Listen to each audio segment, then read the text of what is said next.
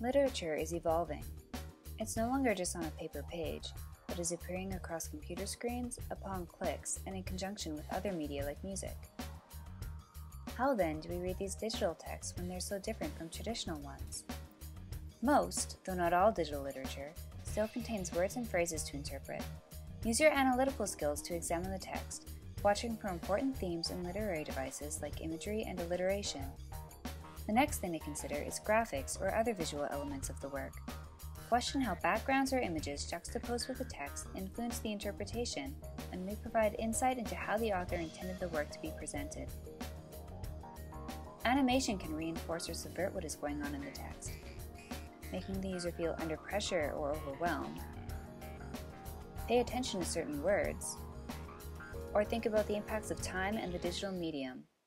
Music can be as important to creating tone, impact, and meaning as text and graphics. Minor tones create feelings of sadness, and jazzy tunes can create a reading full of energy.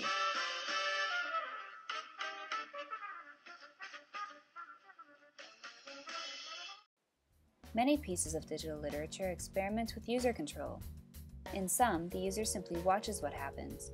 In others, however, the user can interact with the elements of the work to make events occur, or even influence the outcome of the narrative. Readers should also consider how the text was created.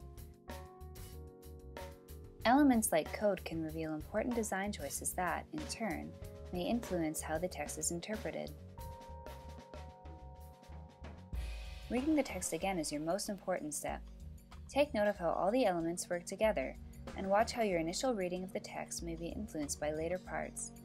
Think about how the text, graphics, animation, music, interaction, or lack thereof influences the interpretation of the text.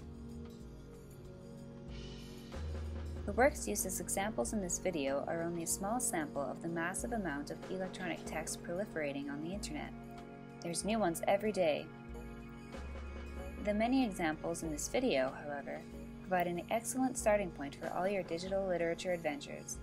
Don't forget to check them out!